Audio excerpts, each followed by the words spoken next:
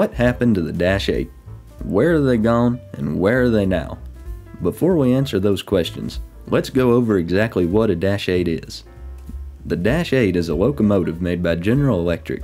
Production started in the late 80s and ended in the mid-90s when GE released the Dash-9. Dash-8s came in lots of varieties. The earlier ones had standard cabs and could have either 4 or 6 axles. Later models saw the introduction of the wide cab, which is still used on GE locomotives today. And just like later models, the wide cab versions also had the option of 4 or 6 axles. And then there's what I like to call the Canadian style Dash-8. It's got a unique cow-type car body, but on the inside is a normal Dash-8. As far as I'm concerned, these only came with 6 axles.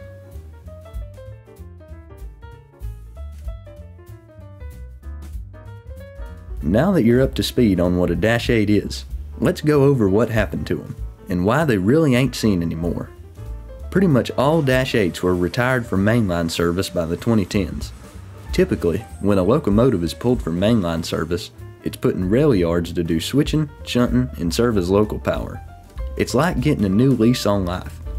But this isn't what happened to the Dash-8s. When it came time for them to be retired, railroads already had plenty of switcher units in their yards. And on top of that, lots of Dash-8s were approaching the end of their service life. For some locomotives, they would need hundreds of thousands of dollars in repairs. And for the railroad, it just wasn't worth it to spend that much money on an already outdated engine. Since Dash-8s weren't needed in the yard and weren't needed on the main line, they began to pile up by the hundreds on storage tracks across the nation. Now this wasn't true for all Dash-8s, because a few did slip through the cracks and were put on yard duty. Heck, just a few months ago I caught BNSF 551 leading a power move around Galesburg, but this is an extremely rare sight. For most Dash-8s, they were stowed away until the railroad decided what to do with them.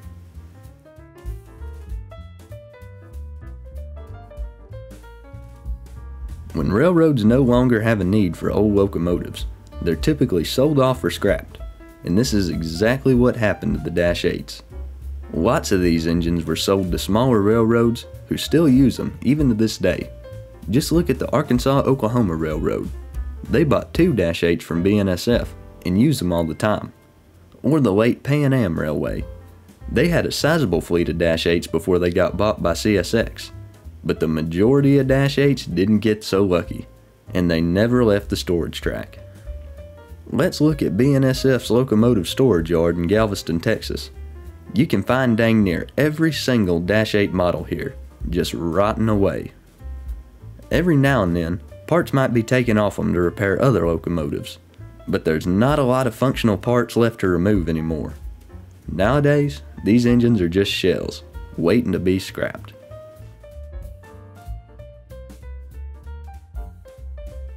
Today, you can still find a few Dash-8s in service with Class 1 railroads. There's BNSF 551 like I mentioned earlier, or CSX 7823. Speaking of CSX, they've actually revived the Dash-8 a bit. After they bought Pan Am Railways, they took their Dash-8 fleet and put them in service. I don't know how long CSX will keep them around, but it's nice to know they're out there. Amtrak also still uses Dash-8s, but they're a rare sight, because P40s and 42s are their preferred road locomotive. There's even a Union Pacific Dash-8 in preservation at the Illinois Railway Museum. I'm pretty sure it's fully functional too. And then you have the short-line railroads. These are what's really keeping the Dash-8 alive. The Class 1 railroads could care less if they had to get rid of their remaining Dash-8s, but for Class 2 and 3 railroads, they usually can't afford to lose any locomotives. So it's going to be these small companies that are going to keep the Dash-8s rolling, hopefully for many more years.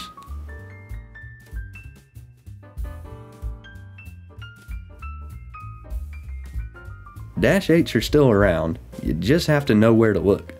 While it's true that their numbers have been cut down significantly, there's still plenty in operation. Sometimes you can get lucky and see one in transit between yards, or maybe catch one on a local freight.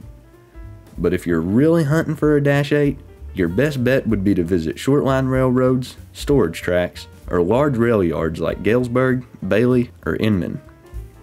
And for anyone in the western Illinois area, I know a place where you can go and see a Dash-8 right now. In Galesburg, Illinois, there's a storage track with a line of engines, and at the southwestern end is BNSF 524.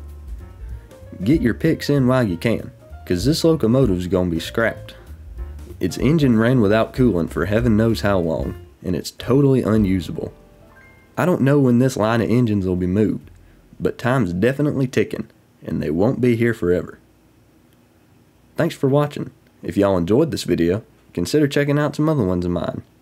Till next time.